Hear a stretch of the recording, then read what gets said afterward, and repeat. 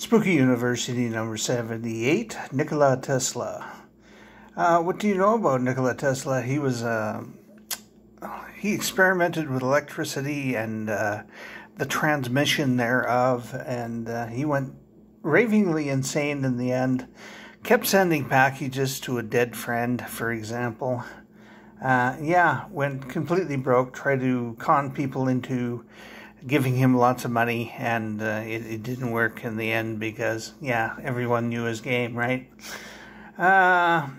He honestly thought he could do it. He could honestly thought he could transmit electricity through the air safely, but it was just really not to be. What is your opinion of him? I think he was an incredibly brilliant human being at one time in his life. And then after he went kind of crazy, it was really kind of a tragic loss because he was an incredibly smart human being.